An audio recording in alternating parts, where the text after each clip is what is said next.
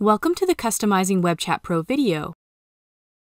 During this video, you'll learn to answer common questions, customize the appearance of the Webchat widget, and set up a greeting for returning visitors.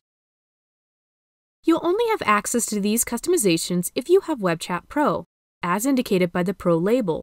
If you don't have access to these features and would like to, please reach out to customer support.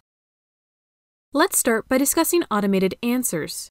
In many cases, website visitors are looking for a quick answer to a simple question. Some of these common questions might include when you're open, where you're located, and how to make an appointment. Webchat uses artificial intelligence to detect keywords in your FAQs and then sends an instant response for you. So for example, if a customer asks if you're currently open, they'll receive a response with your business hours. Podium also keeps these conversations in your inbox in case you need to answer any additional questions. You can enable automated answers for hours and location just by turning them on. You'll want to make sure your business hours and address are up to date before automating these messages. You can change your hours on the Business Hours page. Your address is tied to your location. If you need to update it, reach out to customer support. If you want to use automated answers for appointments, you'll have to provide a generic reusable appointment link from your appointment software. Finally, you can create your own automated FAQs. Add your question on the left and the answer to that question on the right. You can add additional questions one by one, or if you have a large list, you can upload a file.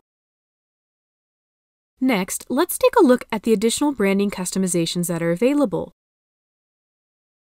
Start by editing the intro message that your customers will see when they click WebChat and select a location. A good practice is to let your visitors know that this conversation won't happen in their browser but over text messaging. Next, you can further customize the WebChat colors. The primary color is used to brand the heading at the top of your message. You can either type in a hex code if you know the value, or click on the checkmark to drag and select a color. Next, you can choose your header text. By default, your header will say, "We'll text you." But with these additional customization features, you can either have your business name and address appear, or just your business name. If your business name or address is incorrect for some reason, you'll need to reach out to customer support. Finally, let's wrap up this video by discussing how to create a personalized experience for returning visitors. Depending on your business, it's likely that a customer will return to your website multiple times before making a purchase. During those visits, they might use WebChat to ask a question. If a visitor has sent a message using WebChat before, when they return to ask another question, they will not have to provide their personal information again before sending a message. Let's go turn on this feature.